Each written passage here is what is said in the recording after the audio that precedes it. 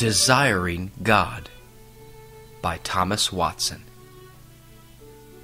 We may know the kingdom of grace is set up in our hearts by having true desires after God.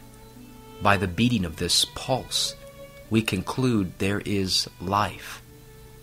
A true desire after God is sincere. We desire God for Himself, for His intrinsic excellencies. The savour of the ointment of Christ's graces draws the virgin's desires after Him. Canticles 1, verse 3. A true saint desires Him not only for what God has, but for what He is, not only for His rewards, but for His holiness. No hypocrite can thus desire God. He may desire Him for His jewels, but not for His beauty. A true desire after God is insatiable. It cannot be satisfied without God. Let the world heap her honors and riches, they will not satisfy. No flowers or music will content him who is thirsty. Just so, nothing will quench the soul's thirst but the blood of Christ. He faints away. His heart breaks with longing for God. Psalm 84, verse 2, and Psalm 119, verse 20. A true desire after God is active. It flourishes into endeavor. With my soul have I desired you in the night. Yes, with my spirit within me will I seek you early.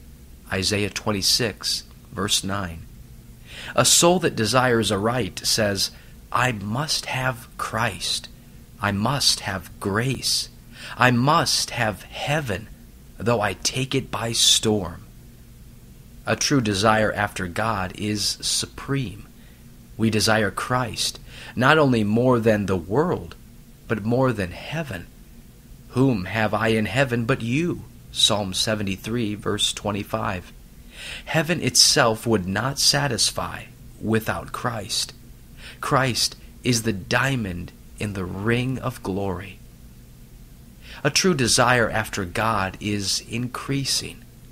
A little of God will not satisfy, but the pious soul desires still more.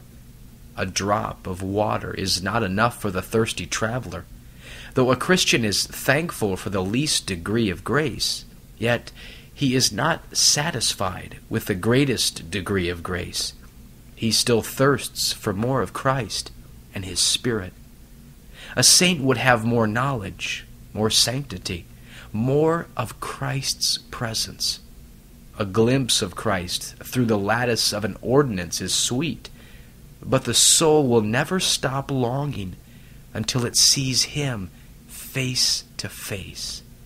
It desires to have grace perfected in glory. It desires to be wholly plunged into the sweetness of God. We would be swallowed up in God and be forever bathing ourselves in those perfumed waters of pleasure which run at His right hand.